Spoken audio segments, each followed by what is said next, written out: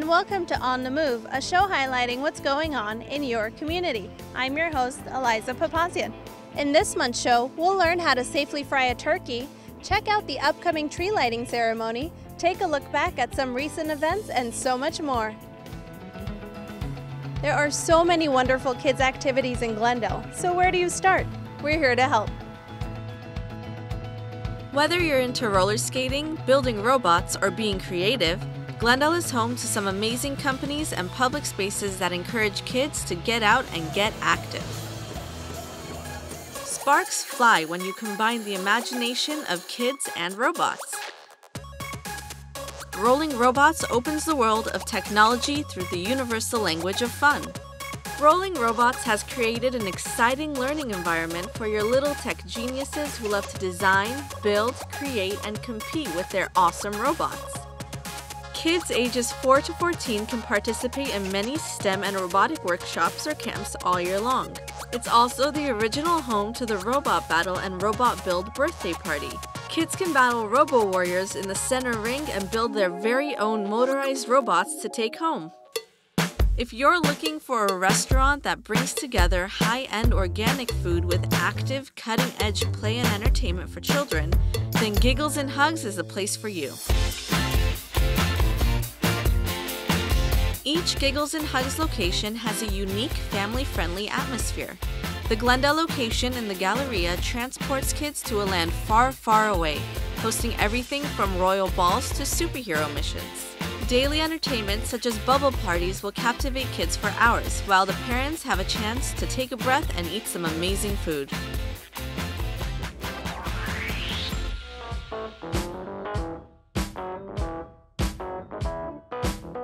Lace up your skates and get ready to boogie around the rink at Moonlight Rollerway. Moonlight Rollerway opens its doors every day to kids of all ages, inviting them to skate and dance to the greatest hits.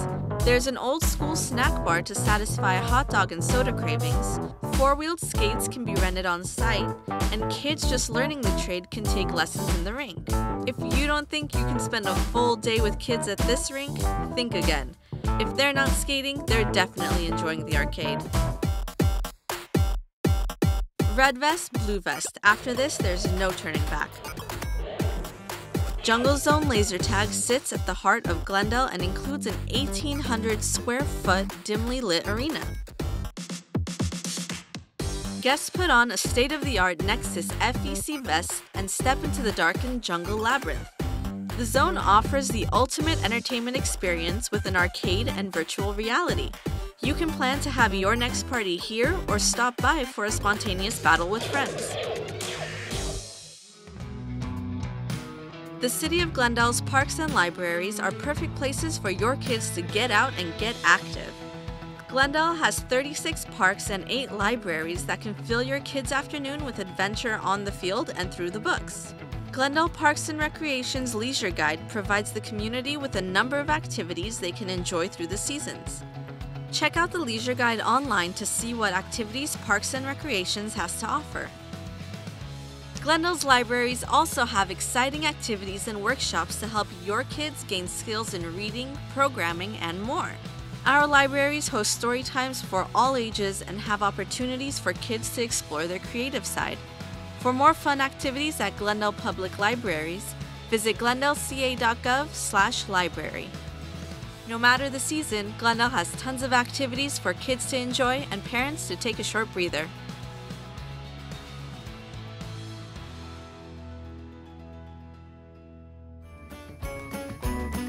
The holidays are fast approaching, and there's no better way to embrace them than by attending Glendale's tree lighting ceremony.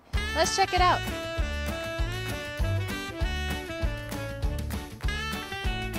Every year, community members gather in Perkins Plaza at City Hall for the annual holiday tree lighting ceremony.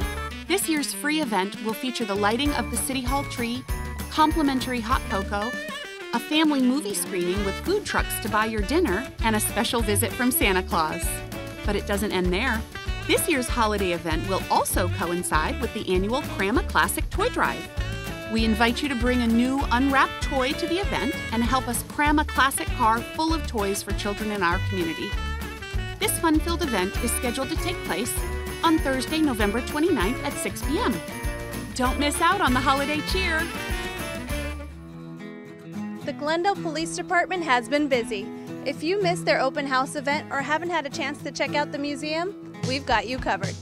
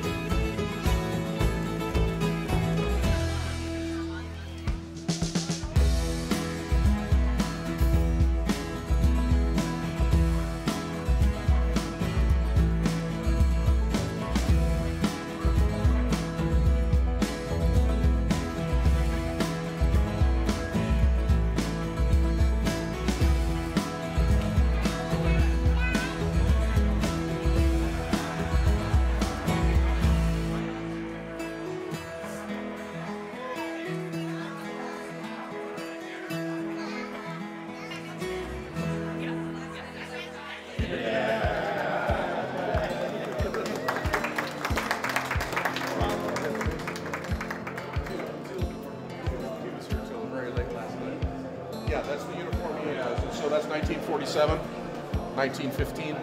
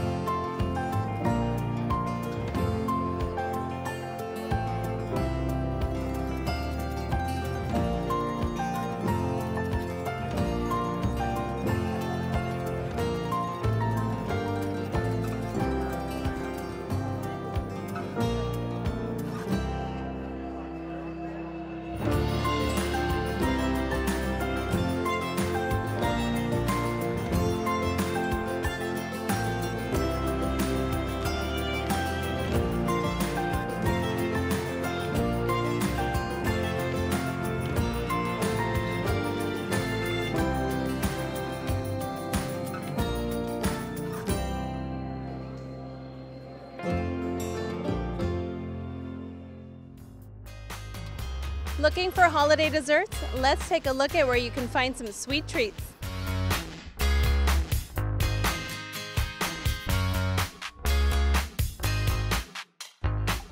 We're here today in Kenneth Village at Village Bakery, and we're talking with chef and owner Nori. Nori, thank you so much for taking the time to talk to us.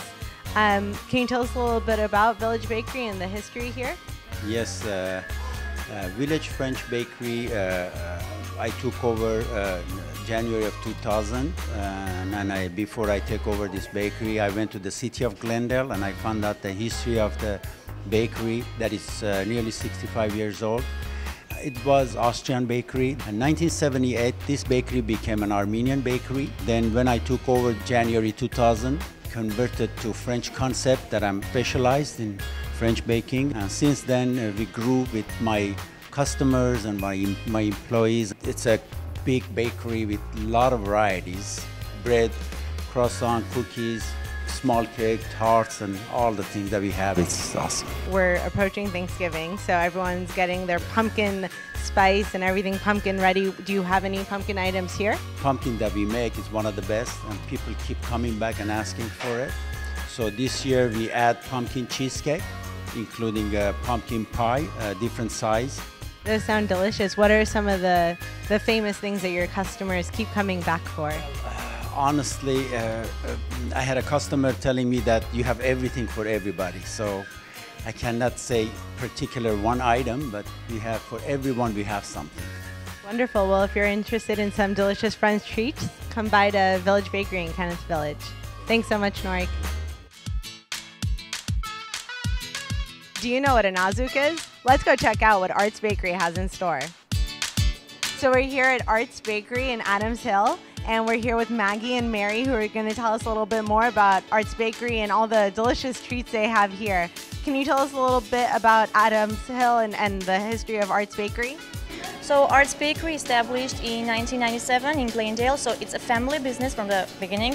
We are specialized in European, Asian, Mediterranean, and Armenian, like pastries, cookies, cakes, and we are popular by our nazuks. So we have 4 types of them. They're regular ones, they're Nutella, puff ones, and a smaller puff. That sounds delicious. So I see some beautiful cakes as well. Can you tell us about the different flavors of the cakes? Yeah.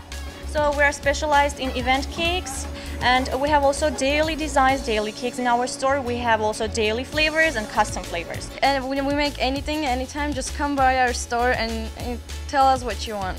Can you tell us a little bit more about the ponchik? Ponchik is a fried dough, and inside is cream, custard, or Nutella. We have also with raspberry jam and apricot jam.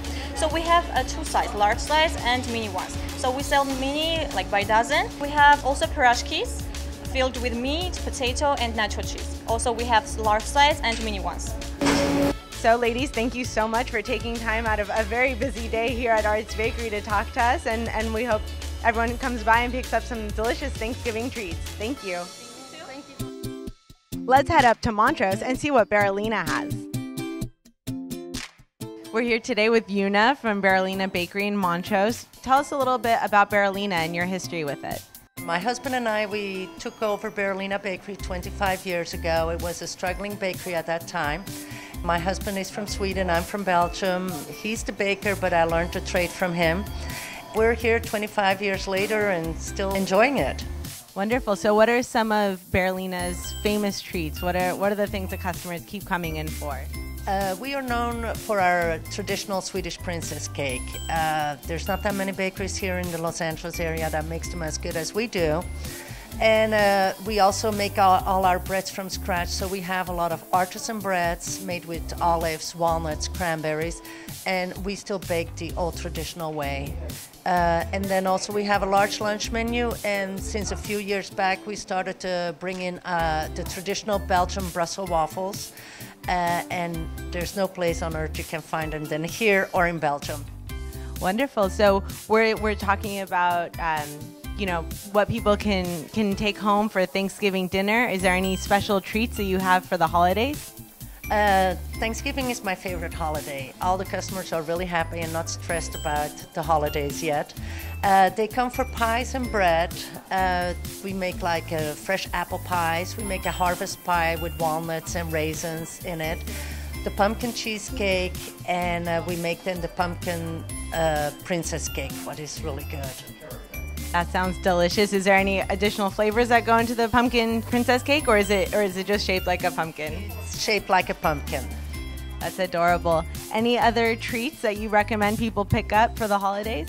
You know, if you want to have a pumpkin fix, it's right here at Berolina's. We got so much pumpkin going on here that you will find something to celebrate Thanksgiving with. Wonderful. Thanks so much. Have you heard of Porto's Potato Bowls? Let's see what else they have to offer. We're here today in downtown Glendale at Porto's on Brand Boulevard, and we're talking with Betty. Betty, thank you so much for taking the time to talk to us. Well, we're gearing up for Thanksgiving. Can you tell us what's in front of us? Well, you know, for every holiday that comes up, we always have items that are going to be reflecting the holidays. So, you know, we're going to have your cookies, the autumn look. These are pumpkin cupcakes covered with cream cheese icing. We have pumpkin muffins that are to die for. And then this pumpkin cheesecake that people are already lining up to get, because we only have it from this time of year to the end of the year. So after January 1st comes, we'll take it away. So it's seasonal. At the end of the day, they're coming to get the iconic things.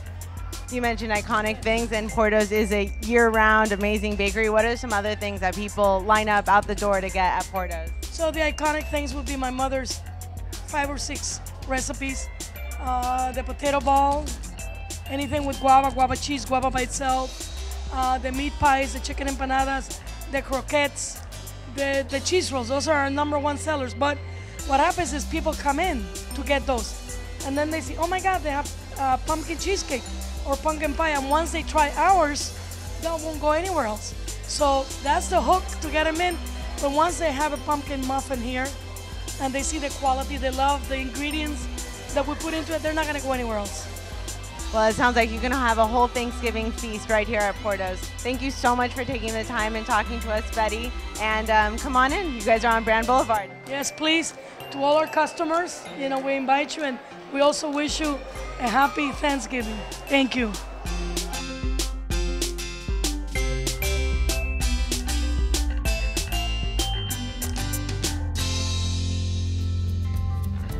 Safety is the most important consideration when frying a turkey. Let's hear from firefighter Pedroza and learn some tips to keep you and your family safe this holiday season. Hi, my name is firefighter Gil Pedroza with the Glendale Fire Department. I'm here to talk to you about turkey fryer safety today, so that I don't have to be a part of your holiday celebration. Properly thaw the turkey before frying.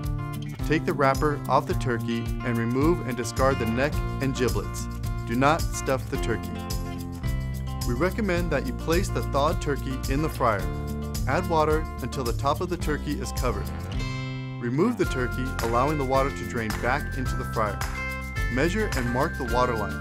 Use that line as a guide when adding oil. This will prevent overfilling the pot with oil.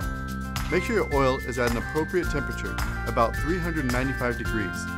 You don't want it too hot because the oil can ignite. Fry outside and away from the house. Make sure that your site is safe. Wooden decks are not a safe place to fry a turkey. Have the proper tools in place. Keep a multi-purpose fire extinguisher close by. Turn off the flame when lowering the turkey into the oil, and do not place a lid on the top of the fryer. Set the timer and cook the turkey for about 3 to 4 minutes per pound. Before you make the decision to fry your flightless bird this year, the Glendale Fire Department urges you to carefully consider these tips. Have a happy and safe Thanksgiving. The City of Glendale recently held a naming ceremony for Artsakh Avenue. Let's take a look back at the unveiling.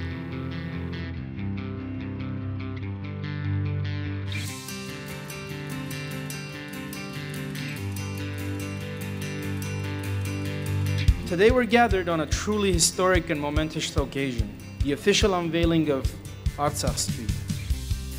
As many of you realize, this is more than just a naming or renaming of a street. By taking this step, for the first time in its history, Glendale is truly recognizing and commemorating the decades-long contribution of the large Armenian-American community to this city.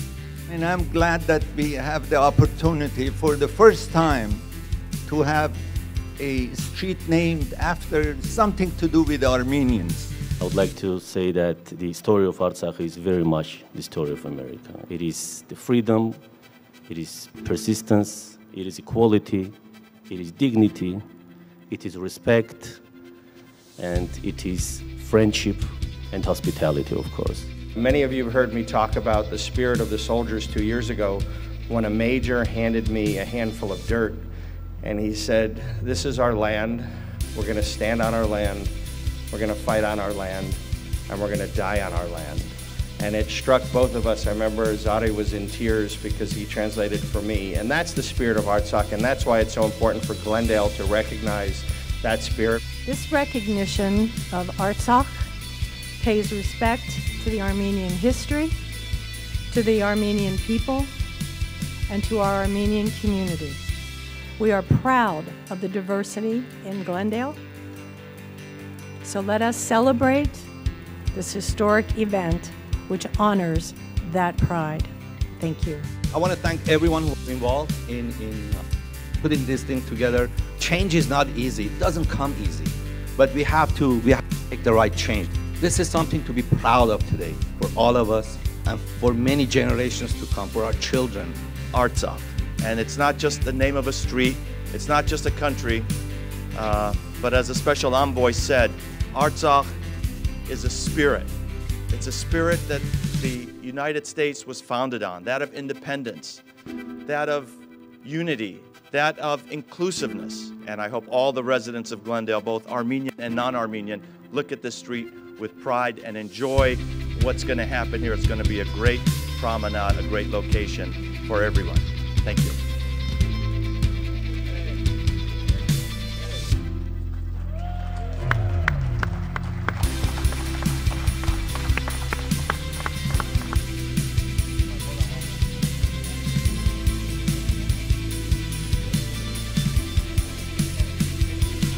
Thank you all for being here.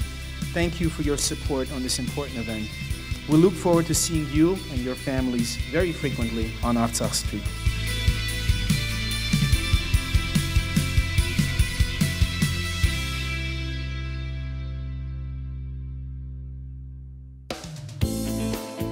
That's it for this month's episode of On the Move. For up-to-the-minute news, follow us on Twitter, Facebook, Instagram, and YouTube at MyGlendale. You can also stay informed by signing up for our free monthly electronic newsletter, City Connection. Sign up on the city's website.